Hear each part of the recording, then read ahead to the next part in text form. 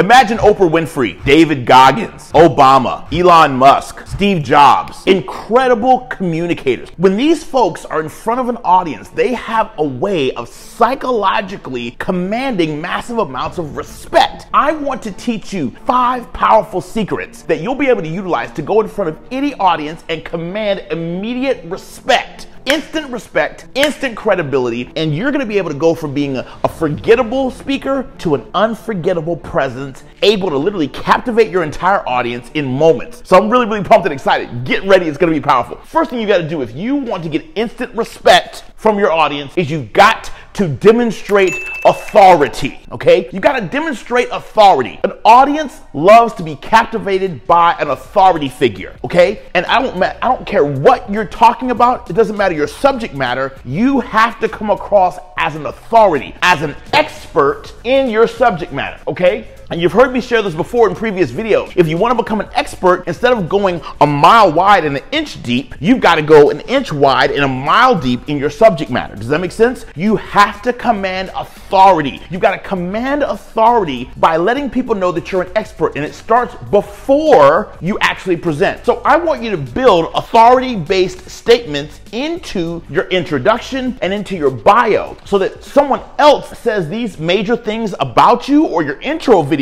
says these major things about you before you even get on stage and before you even start presenting. I can't tell you how many times I've been in front of audiences and the intro video of the speaker alone made me sit up a little bit different in my chair, grab my pen, get paper ready, because I knew I was listening to an authority. Someone who knew what they were talking about. So what's my point, my friend? You have to learn how to lead with your metals. Your greatest levels of credibility and respect, the things that you've achieved the most, let those be the front-running things in your intro and in your bio, and make sure that you lead with that in your presentation. So start with authority and make sure that whatever you say, those first couple of statements out of your mouth, speak to your level of expertise in your subject matter so that people know exactly why they should listen to you. So for example, if I'm speaking in front of a room full of corporations, I would say, listen, ladies and gentlemen, I speak to Fortune 50 corporations all over the world. Billion-dollar pharmaceutical organizations, aviation organizations, financial services and insurance organizations, and direct sales and network marketing organizations all over planet Earth. I've given over 4,000 documented presentations live, and I'd like to teach you XYZ and ABC. What I did in those first opening phrases is I proved why I'm an authority in the area of peak performance and why I'm an expert in this conversation and why it's important that you pay attention to me. Does that make sense? Listen, we live in a world where distraction is everywhere, and the #1 piece of real estate in the average person's mind today is attention. Attention is the greatest real estate that we have. We're vying for people's attention on Instagram, attention on LinkedIn, attention on Facebook, right? So your authority captures attention. The second thing that I would highly recommend that you do, if this is a psychological trick, now these are secret sauce, this is secret stuff, this is Jedi mind trick stuff, is you gotta use visuals. When you use visuals in a presentation, what it does is it elevates your presentation from just average, ordinary to extraordinary, right? Because guess what? We live in a visual world, right? 70% of the content online that we consume on a daily basis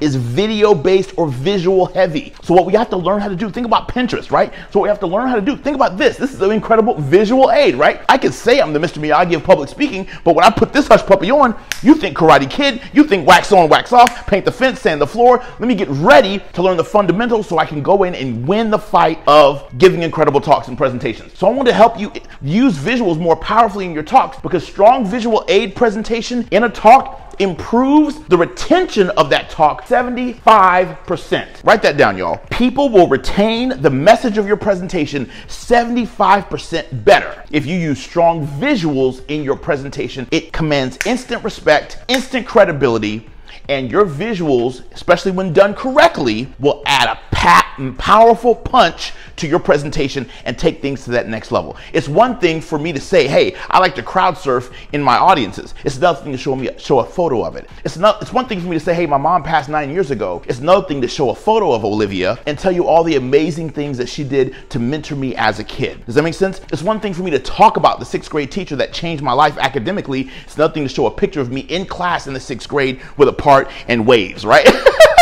What's my point? Visuals command instant respect. Remember, people do business with folks that they know, like, and trust. You build know, like, and trust factor when you incorporate visuals. Hey, I hope you're enjoying this video. Listen, if you know that you're ready to get more clients, contacts, contracts, and cash, register for our upcoming 5-day challenge. It's called Monetize Your Message. MonetizeYourMessageChallenge.com. The link is in the bio.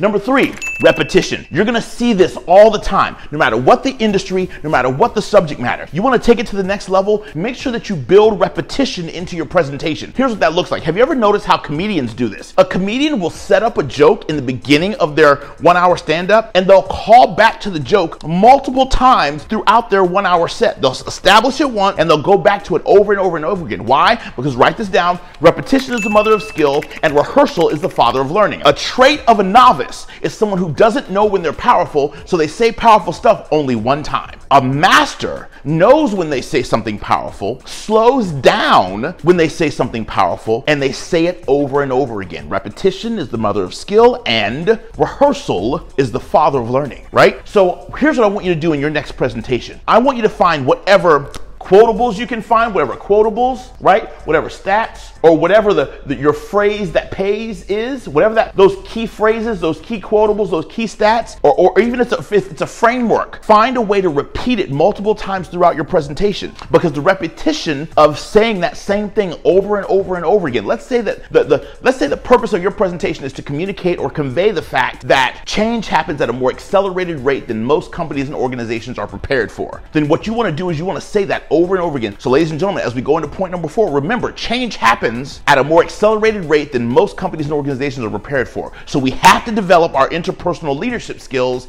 if we're going to lead change in 2023. Does that make sense? When you go to point number 5, you would say the same thing. Remember, ladies and gentlemen, change happens at a much more accelerated rate than most companies and organizations are prepared for. So repetition is a key to establishing instant respect with an audience. And the more you use these psychological tricks in your next presentation, the more you will be deemed an expert who knows what they're talking about, and an expert who believes certain concepts and principles are so important, they teach it to you over and over again. Think about school. Did they teach you 2 + 2 was 4 once? Nah. They taught it to you 1,000 times. Then they taught you that 4 + 4 was what? 8. Then they taught you what? 8 + 8 was what? 16. Then they taught you what? 16 + 16 is what? 32, right? Learning, write this down, is nothing but connecting new information to old information. So they teach you addition, then they teach you multiplication. They teach you subtraction, then they teach you division. You learn division after you learn subtraction. You learn multiplication after you learn addition. Why do they do that? Because they're helping you understand the benefit of repetition, and they're helping you understand the benefit of attaching new learning to old learning. Psychological trick number 4. Isn't this good stuff? Emotion. If you want to take it to the next level, this psychological trick is crucial in any presentation. When you speak to the heart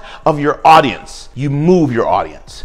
Look at the root word of emotion, motion. If you want to move your audience, you have to get to them emotionally. So during your presentation, I want you to find ways to make your audience feel grateful, excited, passionate, thrilled, a little bit worried, nervous, anxious, exhilarated, exuberated, contemplative, right? Like on the edge of their seats. Find ways to make your audience feel involved, considered, valued, intended, compassionate. Find ways in your presentation to use phrases and words and stories that evoke massive emotion. If you want to move your audience, emotion and motion are connected. That's why in my presentations, I love to get my audiences to interact and use their body, because the more I get my audiences to move their body, the more motion they give me, the more emotion comes out of them. Does that make sense? So here's what I really want to encourage you to do in this presentation. I want you to encourage your audience to emote more. Right? So how do you emote more, right? So here's what I do in my presentations. I will tell my audiences, man, I got chill bumps all over my arms as I'm teaching you these concepts. I feel so grateful to be here today, ladies and gentlemen. Who's grateful to be here, right?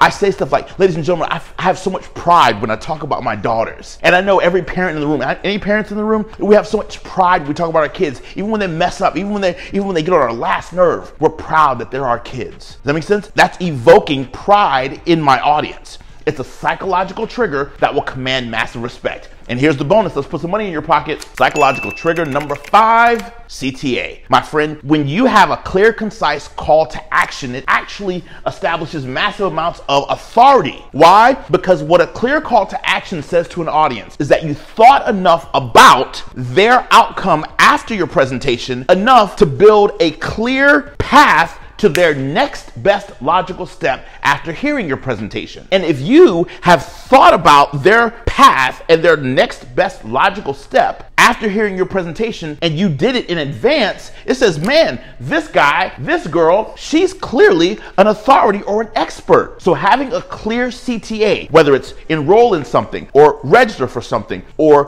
download something or purchase something or make some investment or take some survey or schedule a call, no matter what the CTA is, my friend, if you've thought about the outcome in advance, it's a persuasive presentation, all right? You're unleashing your inner persuader, right? And the call to action tells them what to do next, right? And so I want to challenge you in this video. Make sure that you incorporate these 5 massive psychological triggers, and it's going to take your next presentation through the roof. No, this is Dr. Delatorro, the Mr. Miyagi of public speaking. I'm somewhere around the world believing in you and understanding that you will take your speaking career to the next level, because this is your year to shift your speaking career into a higher gear through the power of public speaking and presentation. Talk soon.